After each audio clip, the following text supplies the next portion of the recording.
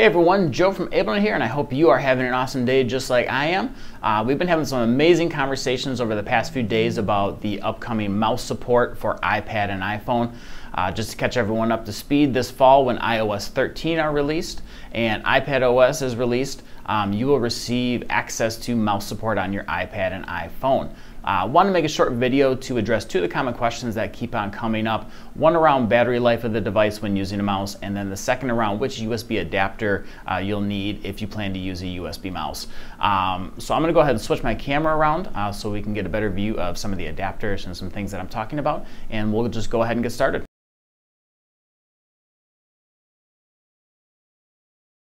So one of the questions we've been getting is regarding the battery life of the iPad and iPhone when used with a Bluetooth or USB mouse. The quick and short answer is that yes, battery life will be affected by Bluetooth or USB mice. When you're using Bluetooth, you need battery power to supply that wireless signal between the iPad or iPhone and the Bluetooth mouse.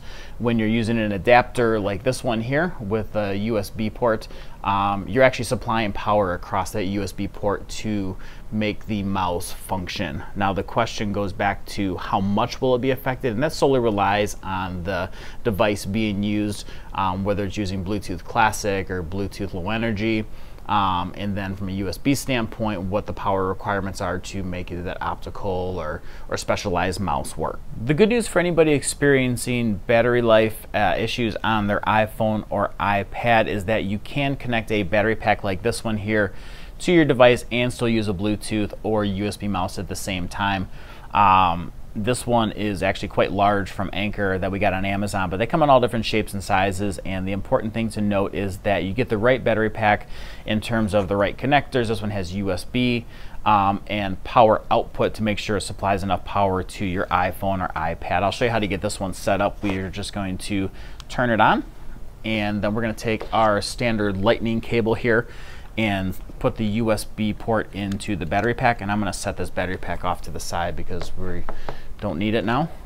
This particular USB to lightning connector has the power pass-through, which is important and needed because we're going to use a USB mouse. So I'm just going to put the lightning connector, which is attached to our battery supply, into the adapter, and then I'm going to take our USB mouse and plug it into the adapter and plug everything into this iPhone 7 Plus. This would work on the iPad 6 that we have here as well.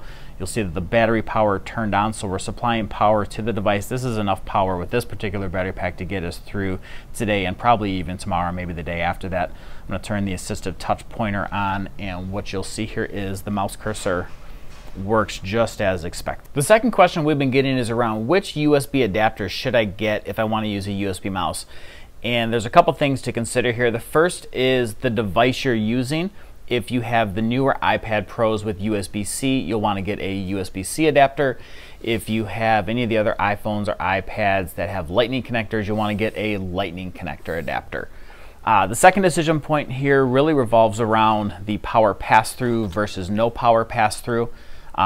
This particular USB-C adapter has USB HDMI, which is not relevant to this, and then a USB-C power pass-through.